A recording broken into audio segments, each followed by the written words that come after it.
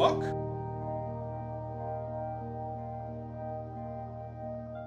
I'm Kate Shimarani, natural nurse in a toxic world and co-founder of the British Nursing Alliance.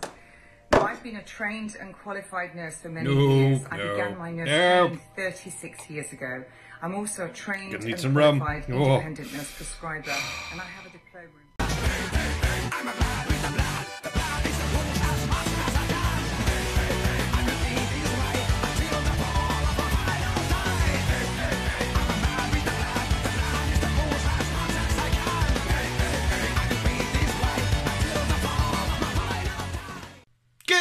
Ladies and gentlemen, I am the Sarcastic Bomb and welcome to the channel. And yes, someone seems to have appeared out the woodwork, posting on social media once again.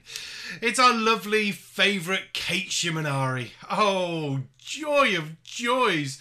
The person who's probably got me some of the most views on my channel, some of the most horrible comments and the most downvotes. Of course we're going to look at her again with her Nursing Alliance. Oh, why do I do this to myself? Oh, I didn't think there was enough booze in the world to cover this again. But hey, at least she's as stupid as a flat earther. So, let's see what she's going to say, shall we?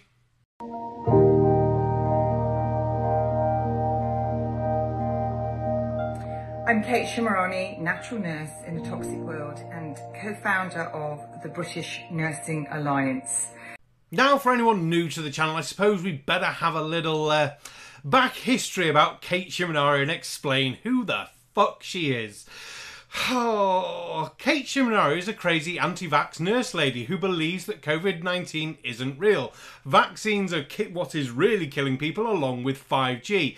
Any person who's giving a vaccine she equates to being Nazis. She has shown anti-Semitic views. And basically, before all the pandemic and things, she ran a beauty salon injecting Botox into people's faces, but thinks that vaccines are bad for us, and no vaccine has ever proven effective, and no vaccine has ever saved anyone in the entire world. Oh, she hangs about with Mark Steele. Even David Icke thinks she's crazy, and her son has appeared on TV to give her an interview about her, where, how to put it politely, even he thinks, and this is paraphrasing, he doesn't say this, she's batshit fucking crazy and deep down the rabbit hole halfway to Narnia, lost in the Wizard of Oz's butthole. So, yeah, that's what we're dealing with today. And the entire reason that she seems to be doing this British Nursing Alliance is because she was kicked off the register here in the UK for spouting all these crazy sort of theories and shit.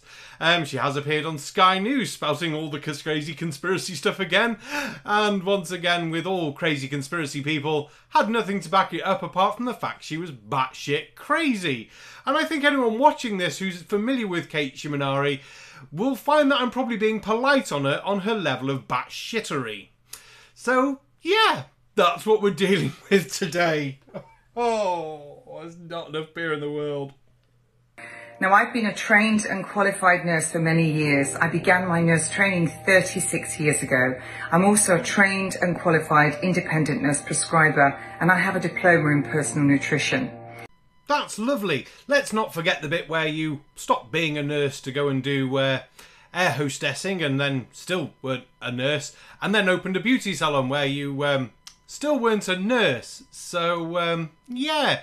And even if you had been practicing all that time as being a nurse and kept up with your training and everything like that, that wouldn't give you the right to make the sort of quote where, let's get this exactly right, shall we? There is no evidence that SARS-CoV-2 has been purified and is unequivocally in existence. So if you want to just deny that the virus is there, whoop-de-doo. But you're still not providing any evidence, and I don't think you're qualified to provide the evidence to go with it. So, sucks to be you, really. What changed my absolute vocation, if you like, about nursing was when I was diagnosed in 2012 with a very aggressive and deadly breast cancer. Now, no matter what people may think, I'm not a complete and utter arsehole and will be skipping the small section about cancer. She basically just talks about her cancer, about having it removed and treatments and things to follow, and that then she had some alternative treatments to help with her survival rate. What I will take the piss of, though, quite happily, is those alternative measures, which were coffee enemas. I mean, I will say that's got to be a great way to wake up in the morning and put some buzz in your step. I just hope the coffee wasn't hot when it went in there. Ooh, different kind of ring sting that, innit? Now, we are told that the NHS is the envy of the world. In fact, no other country emulates the NHS. The fucker-ducker what? The NHS is the envy of who? People in America who can't afford healthcare, because that's the only people I think would envy it that much. I mean, let's have a look at who has universal healthcare like the NHS. Yeah, there's just a few countries that have got universal healthcare. So, yeah, maybe not make that equation that no one else sort of does that shit. And if you want to say, oh, no country copies the NHS exactly though, I'm not surprised. It's so badly fucking run and the wait times are a pain in the ass because it's been mismanaged over the last probably, what, 30 odd fucking years, if not longer. Doesn't mean it doesn't work most of the time. And it also doesn't mean that other countries don't have national sort of health service things going on. I thought I'd have a quick look at a couple of the countries, and Brazil was definitely my favourite. Because it doesn't matter if you are from Brazil, or if you are having a visa for Brazil, or just anything. If you are in Brazil and you are ill, it is free healthcare, surgeries, prescriptions, the whole goddamn works, no matter what. Which I think is damn fucking cool, because I thought, well, South American country, the amount of crap they've been through up and down over the last 50 odd years with bloody military regimes and coups and things like that. I mean, I thought Brazil might be a slight bit of an outlier, but yeah, it's all fucking good. So, yeah, basically the NHS just needs remanaging, new hotels building, more fucking staff, and did I mention re-fucking managing? And if we look at the survival rates and the waiting times, we fare in the lowest third in the world. Wow, lower third. I don't know why, but that seems a bit low, even for something you to come out with.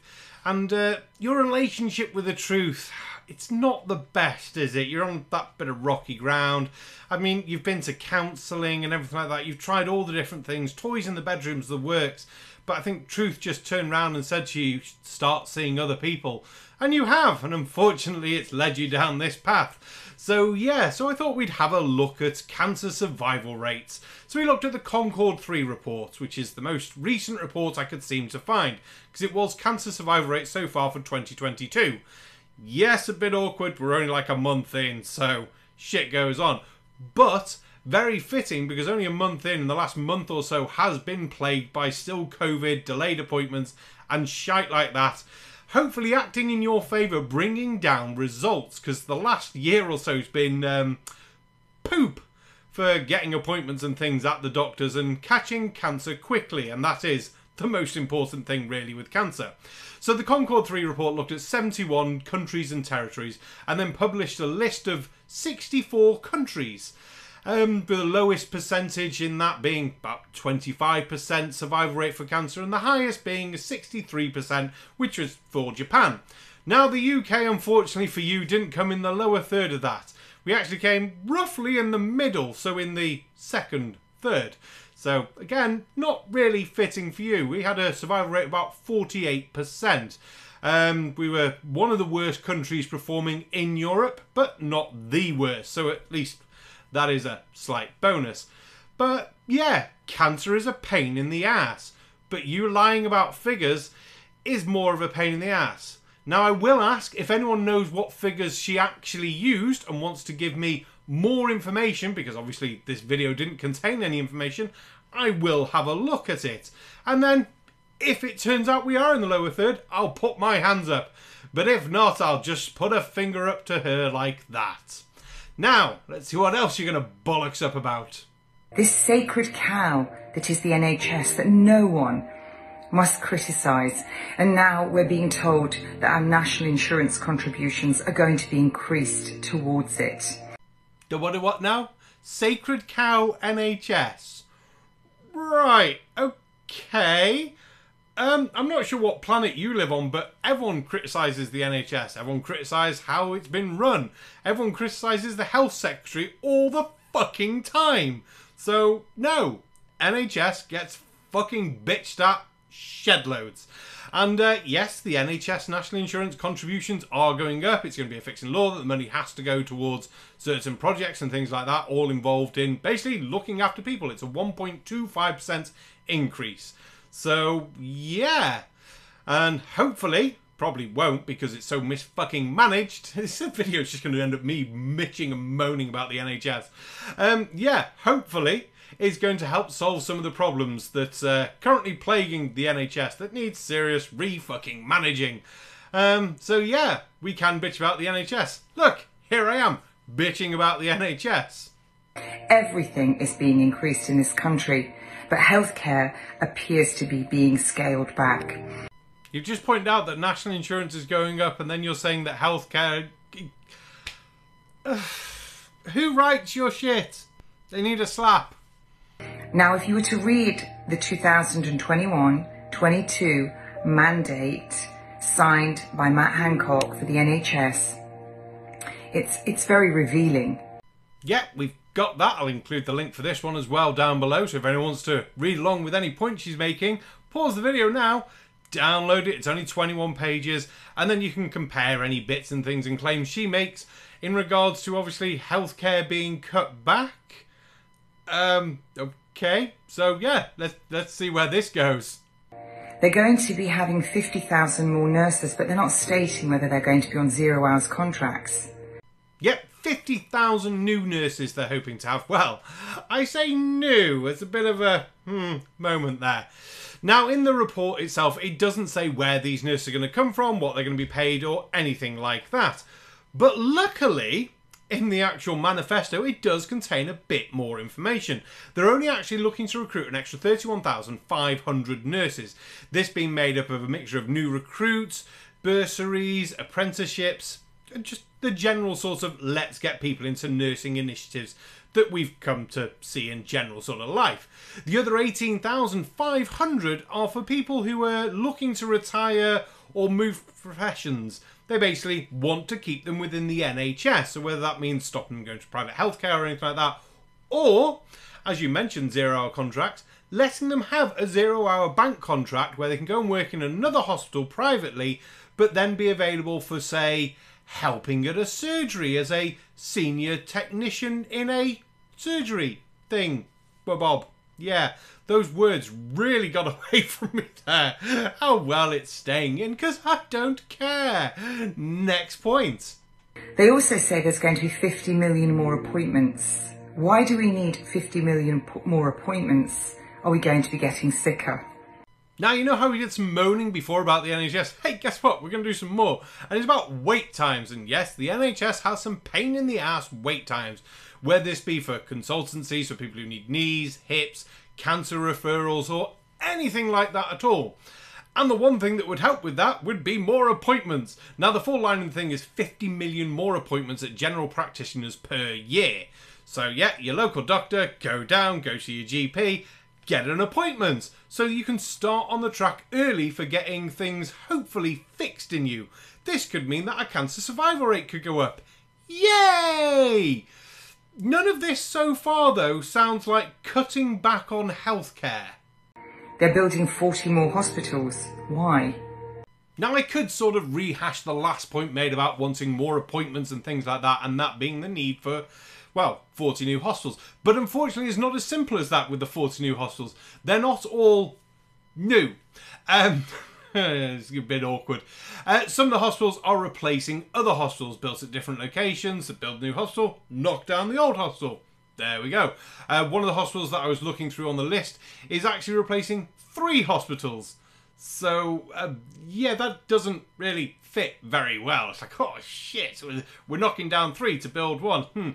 The idea being that it brings all 3 of the services offered at those hospitals to one nice central location with nice state-of-the-art facilities, with plenty of doctors and nursing staff in there, nice big wards, so it can do everything the 3 hospitals could do, but at a cheaper price, because make the most of the money that they can, really.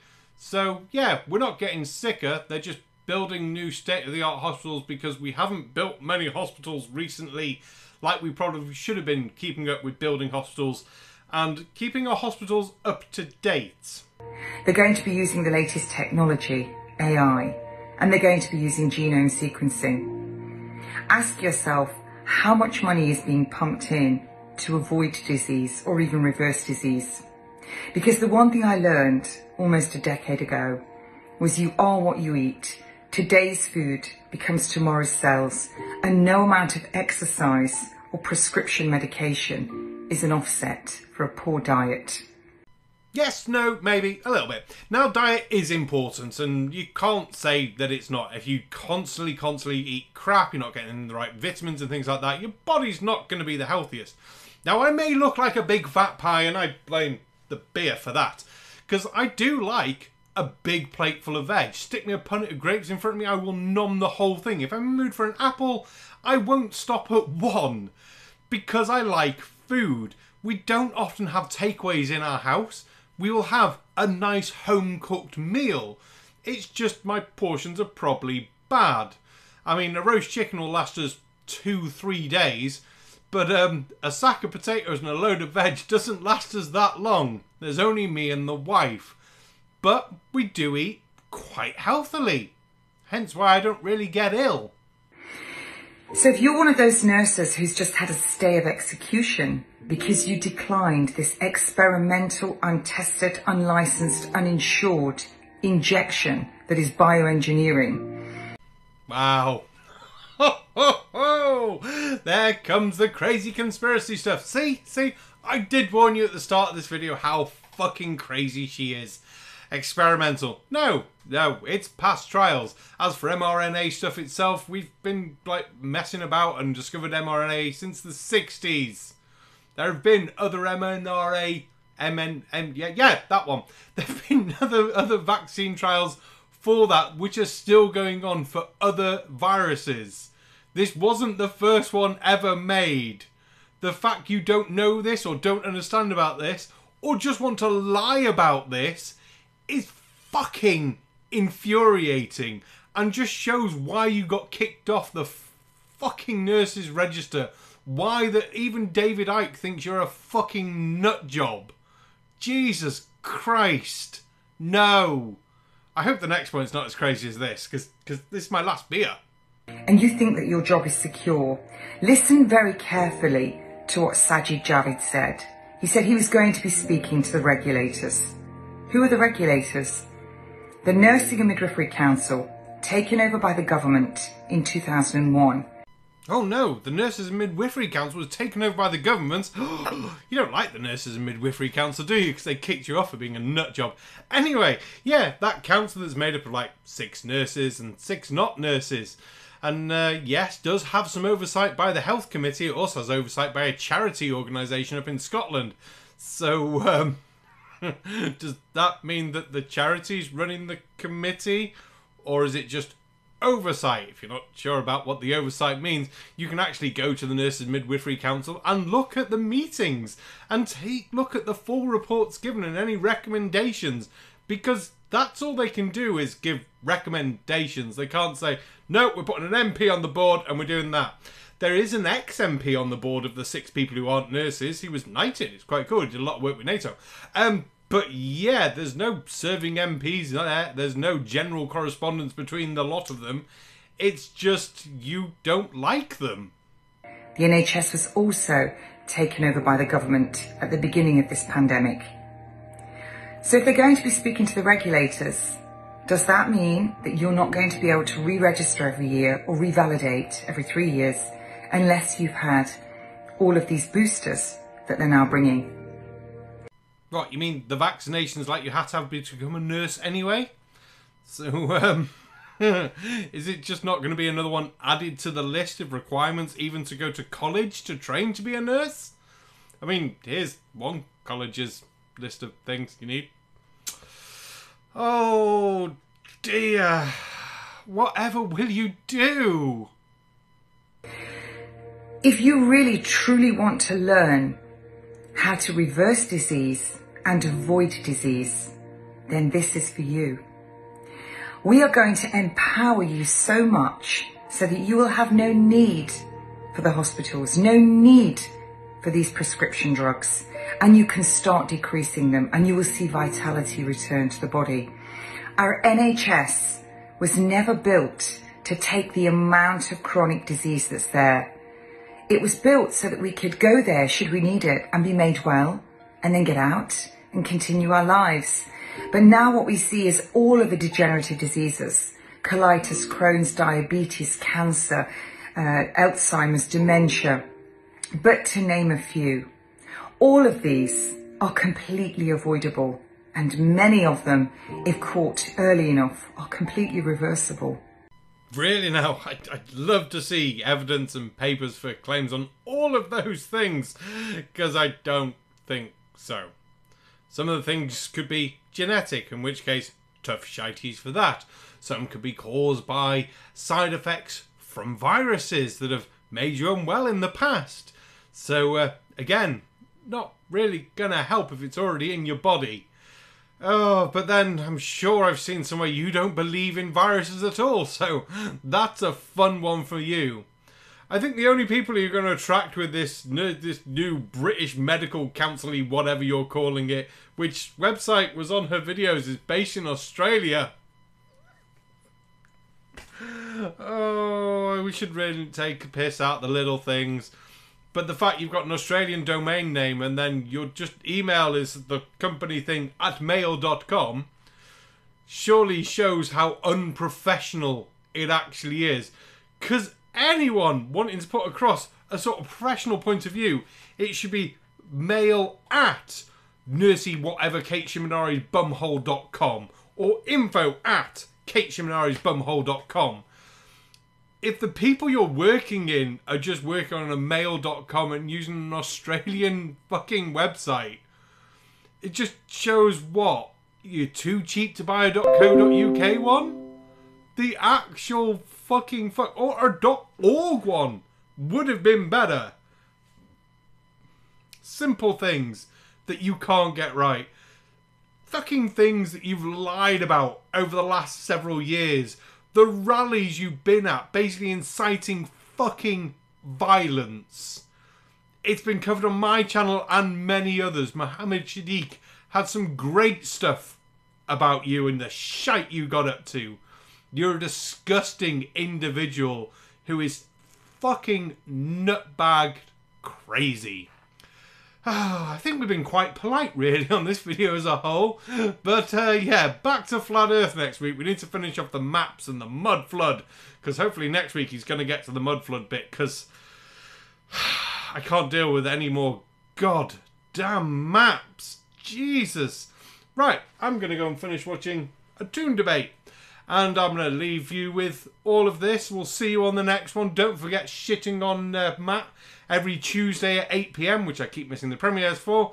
And videos on Thursday, every Thursday at 10 PM, all being well. Any suggestions, anything like that, leave them in the comments down below. Don't forget to like, share, comment, subscribe for anything else. Thank you all to members, patrons, everyone who makes these videos possible. And that includes everyone who just likes and comments and all that shite. See you on the next one. Good night.